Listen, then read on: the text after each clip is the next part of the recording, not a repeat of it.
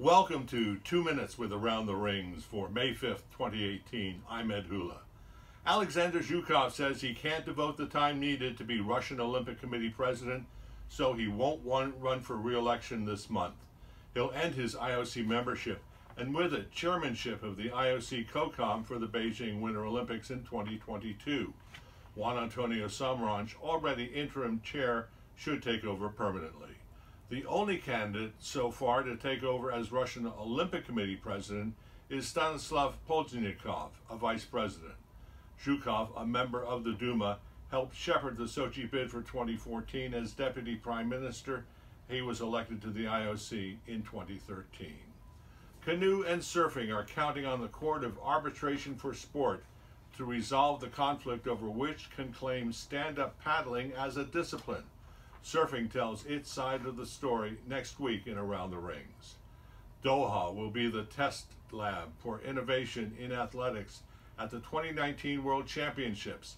IAAF Chief Sebastian Coe unveiled the changes ahead of the season-opening Diamond League meet in Qatar.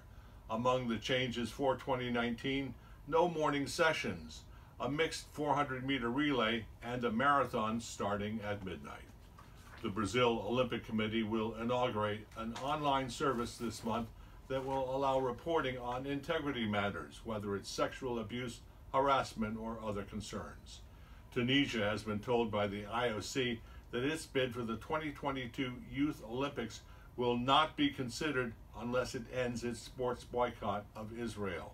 An IOC evaluation commission visits Senegal, Nigeria, and Botswana next week, but not Tunisia. Registration for the Olympism in Action Forum, October 5th and 6th, is open on the IOC website.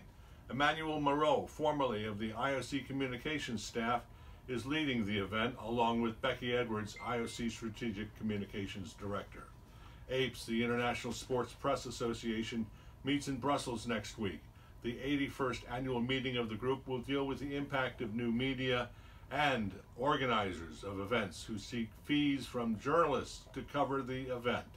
That's 2 minutes. I'm Ed Hula. Thanks for joining us. See you next week.